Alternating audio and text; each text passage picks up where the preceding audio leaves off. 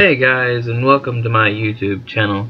This is my first ever official YouTube video, and as a test of how I'm going to make this work, I'm going to put up a video of my World of Warships account. I figured that would be the easiest thing for me to do since I love playing World of Warships.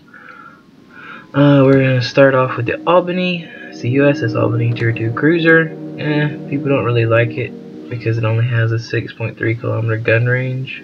And that's kind of bad here and there. It's really bad, and it only moves 20 knots, which means you're either going to get left behind or you're going to get left dealing with everybody else. And you have an 8 kilometer surface detectability range, which is why people don't like the 6.3 firing range. Anybody that has the Albany will tell you it's crap. And we'll move on to the St. Louis, the beauty of the American Navy. In my opinion, she's the Tier 3. Like, she's the awesomest Tier 3. It's kind of weird because the Russians have a premium ship, the Aurora, that acts just like her. And the Kolberg, German Tier 2, Tier 3, is just like it. Lots of guns. They're not very big guns, but there are a lot of them. And they're very deadly at Tier 3. And it has a decent amount of armor right there in the middle, where that belt armor is, right there under the barbettes. It's a very dangerous ship. I like her. She's kind of my favorite in terms of that tier of ship. Here's my American destroyer, the Nicholas. I figured I'd start with Tier 5 in terms of videos and stuff, because it's the first real grind. It's the only time you actually see anybody spend any real amount of time in World of Warships is at Tier 5. It's when they start grinding. In my opinion, Tier 4 is kind of easy. I mean, it takes a little bit longer than Tier 3, but not nearly as long as Tier 5. So I figured I'd start with 5. And this is my Omaha. I have the full hull upgrade. I traded the 2 main battery guns and 2 sets of torpedoes for more AA and the ship-launched catapult fighters. Yeah, that's me showing it to you. And the Omaha C little hull upgrade, which some people don't like because it trades the torpedoes, but I don't really care for the Omaha torpedoes anyway. This is my New York. Grinding for the New Mexico now. I think I have everything fully upgraded, I believe. Either that or I'm missing the last upgrade, I think. And I think I have all of it. Yes, I am recording this after the fact because I haven't quite figured out how to get Power Director to record at the same time. It doesn't seem to want to do that. This is my Bogue. I have it fully upgraded, and I am running the 2 fighters, 1 bomber squadron. I didn't realize it at the time, but if I looked at the section of it, actually tells you. I figured I'd show it to you anyway. Working on the Independence. She is pretty quick, and I like her for AA. She has a decent AA. I've stayed out of trouble that way. The Sims is the Tier 7 that if you bought your way into the beta test like I did, 2 days after it went into open, or 2 days before it went into open beta, so I didn't get my Arkansas.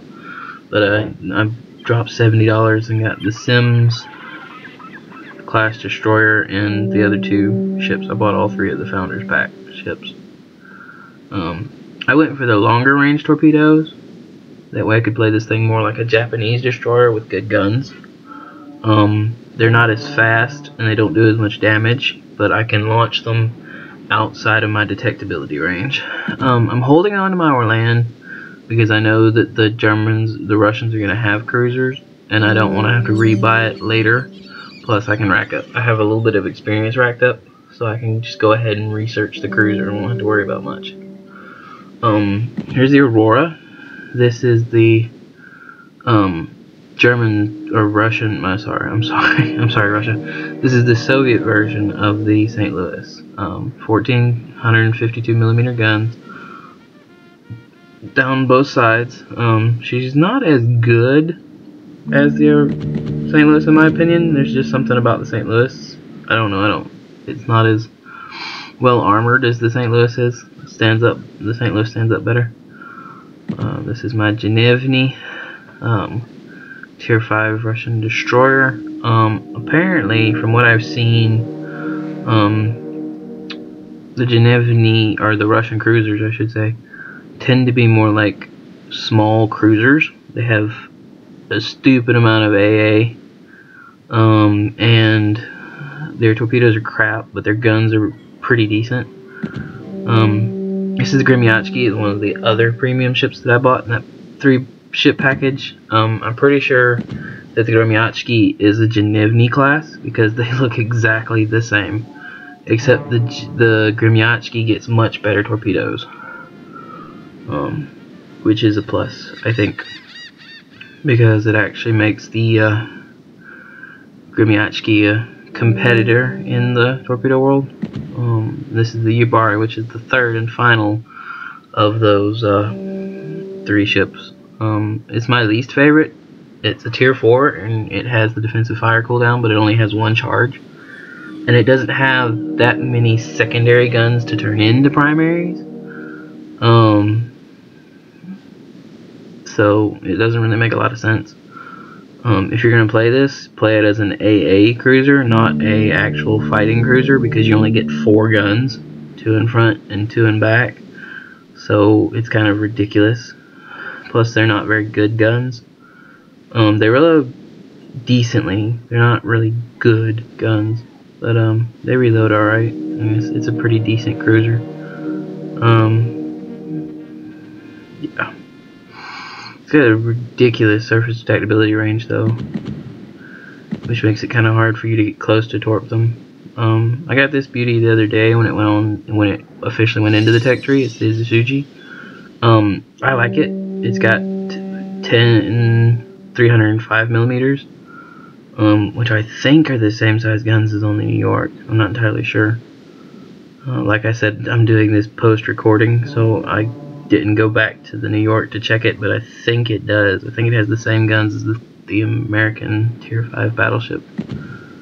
And then the Minakaze, a true Japanese destroyer, crap guns, and good torpedoes. It only has a 7-kilometer torpedo range though, which is kind of let down. The Tier 4 beneath it had, I think, a Tier 8, had an 8-kilometer torpedo range, which was better.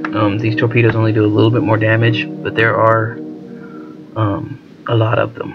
They're 3 double barrel guns, or double barrel torpedo tubes. And there's a Furutaka. I don't really like this ship because it's the first Japanese ship that gets the 203mm guns, which means they're crap.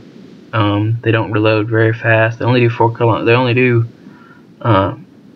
rounds a minute, and the shells do a lot of damage, but trying to get them to hit is ridiculous. And then there's the Congo, the mighty Congo.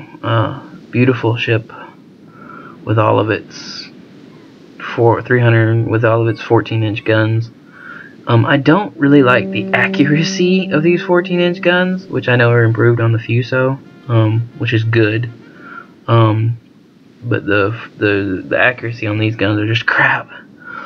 I do have her fully upgraded with her AA and stuff, so she will knock out a Tier 4 aircraft carrier flight really easily.